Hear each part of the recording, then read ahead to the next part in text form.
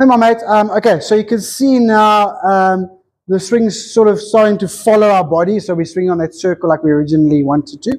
And now we can sort of isolate where the timing or angle is letting us down. Okay, so we can see in the videos that when this kicks in here, okay, obviously that would affect our circle, which is kind of how you arrived where you were at. Yeah, so obviously when that kicks in, that affects the circle coming from the inside. And then obviously you just have to stall your body, and then you have to roll the face. That's where those big draws were coming from, and toe hits, etc., etc. Just backtracking and refreshing, and you should be able to figure out how that would affect your low point as well. Okay, obviously I'm going to hit behind this golf ball, which is why I was never sort of worried about it in the first place, right? So take those same sort of feels and ideas into the short game. Okay, so do some chipping or pitching for me. I think do it with the towel. Do it with the towel just outside the golf ball, nice and tight in there. Okay, be really, really narrow. Okay, with these sort of 20 and 30 meter shots. Okay, and then really focus on, yes, back of the ball, striking well, but really focus on, for these short shots, you shouldn't have to worry too much about your hip or your knee. Okay, focus on the right shoulder, not going this way and exposing the heel. Okay, but the right shoulder maintaining that circle. Okay, so the right shoulder will maintain the circle. Obviously, it's driven by the sort of chest or torso rotating, but it can't rotate on this angle. Otherwise, you're either behind it or you're going to hit out the heel. Okay, so nice and close to the golf ball with these short shots. Okay, and feel as you open your chest and shoulders that the right shoulder is working that way, not that way. Okay, and it should start to feel. Okay, you can see where the club is exiting, what we spoke about yesterday quickly. Okay, and how that chest and shoulder is working. So not this, not that, that. Okay, because that is going to work in, I mean, we need to stay on top of that short game anyway, but that is going to work into controlling our low point and our strike on the full swing as well. Okay, but obviously more moving parts and more leg work and more speed, but it's going to work into that same idea, right? Okay, so the difference, I guess, with chipping and pitching versus the full swing is the strike position, you're way more open, particularly with the lower body, and obviously the speeds are different. Okay, so just separated, but it's the same ideas, right? Okay, so now, full swing.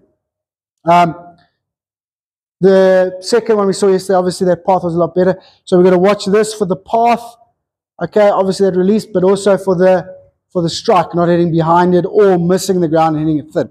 Okay, so what I want you to do, okay, 2 drills. Let's keep the towel there, especially for the first drill. First drill, you're not going to like. Okay, the first drill is too close to the ball drill. Okay, so you go normal stance, stand uncomfortably close. If you need to lift your hands a little bit, that's fine, but don't grip down the club. That's a waste of time, right? So you stand uncomfortably close to the ball. Okay, try and swing on line, obviously not in. But now to create space, you're going to have to get that hip out of the way. So if you shoulders, if the right knee and hip getting here, then it's very difficult. It shanks and tops. Okay, so normal stance, too close to the ball. Obviously slowly, 60% at first, and then you build it up. Okay, and you just try and clear that hip. Okay, and hit some half decent shots. Okay, shouldn't be great shots because you're not meant to stand that close to the ball, but it's trying to teach you something. Okay, we're going to do a few of those. And then the second drill, okay, it's called a split stance drill. Okay, for you, I sometimes call it a left foot back drill, but for you, it's actually right foot forward drill. But basically what we have to do here, we have to make sure here that we line up nicely. So we're not opening, we're not aiming left. Okay, so we're lining up very square hip, square shoulders, square club face, nice posture. Okay, and then what we're doing, keeping everything square, we're just shuffling the foot in. Okay, quite a lot. Well, let's go club head for now. Okay, so if my foot's normally there. Okay, so my feet are not in line, but hips and shoulders are still in line. Okay, and what we're trying to learn to do from there is obviously not go this way. Is to clear the hip and learn how to get the right knee and the right hip to open up on the right angle, but sort of tuck behind the left. Okay, so we're learning this sort of move. Distance from the ball first. Okay, alignment's good, posture's good. Shuffle the right foot in. Okay, we're trying to learn how to clear but tuck this way. Okay. Okay, and you can hit some pretty good shots like that. Okay? And obviously we're trying to negate that move there. Promote hip rotation, but hip rotation on the correct angle. Okay, yes timing, but correct angle. Okay, so that's your second drill. Right, so do a few of those. Send me some videos that talk about how it feels. Okay, but basically what you're trying to do in your rehearsal is very close. Okay, it's very, very close. It's earlier rotation of the hip for the sequencing. Okay, it's different angle of rotation, so the strike position is different.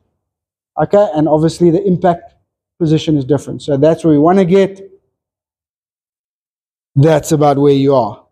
Okay, so that's where we want to get. You can see how the low point's not going to be a problem.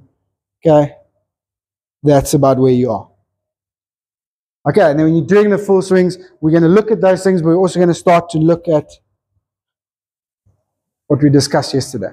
Okay, so lots to work on. Very similar stuff, just maybe a little bit more in depth. That's obviously the new drill, or both drills are slightly new, I guess. I did get you standing close to the ball anyway early on. This is now too close as a drill. Okay, and then the new right foot forward drill. Okay, but start to understand and feel why we are doing them now.